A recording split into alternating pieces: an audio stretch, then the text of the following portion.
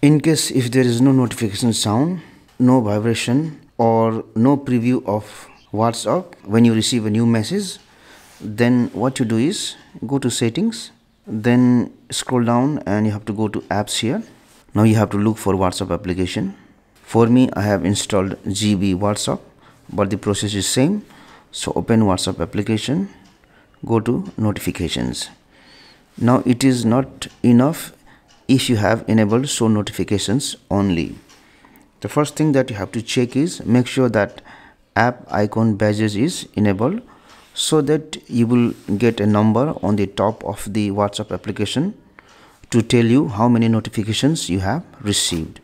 Similarly, you have to enable this option show notifications. And if you want to receive notifications from a group, make sure you have enabled this group notifications. And then you can go inside group notifications also. Make sure that again this show notifications is enabled. Notification style, make sure it is sound, not silent. Also go to sound and you can select any of the notification sound from here. Make sure the vibration is enabled. If you want to blink light when you receive notifications, then you can enable this option also. So app icon badges should be enabled. And there is one more thing at the bottom here, ignore do not disturb. So if you still want to receive the notification sound even though do not disturb mode is turned on, you can select this option. It's up to you. Now let me go back and let me go to message notifications. Now this is for messages which you receive from individual contact, not from the group.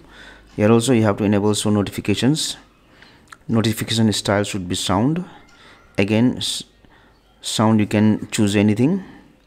So vibration also should be on. So if you want to blink the light, it should be on. Make sure that app icon badges should be on. And also here, if you wish to receive notification sound or notification even though you have enabled do not disturb mode, you can enable this option. Now one more thing what you can do from here is you can tap on this option in app notification settings, and here also make sure that this conversation tones it is enabled. So for notification tone, again you can select anything. Vibration, if you want you can make it short, long or default, but don't select off. Now if you want to prioritize WhatsApp notification, you can select this option, use high priority notification, so that the notifications will appear at the top of the screen. So it's up to you. Similarly for groups also, select any of the ringtone. Vibration, you can make it short, long or better leave it default. And for this one also you can enable this option, use high priority notification, so that WhatsApp notification will be prioritized and it will appear on the top of the screen. So it's up to you.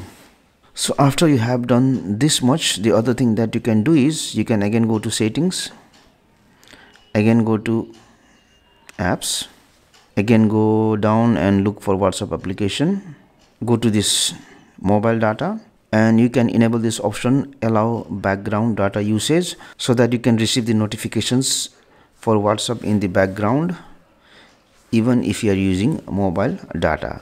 So if you deselect this option, then what happens is, if you are using mobile data and if you receive a new notification for WhatsApp application, then you might not be notified. You will be only notified when you open the WhatsApp application. So if you want to receive notifications in the background, select this option, allow background data usage for the WhatsApp application. Thank you for watching this video. Please like and share this video if you found it helpful. Also click on the subscribe button and hit on the bell icon to get the notification of our latest videos for free.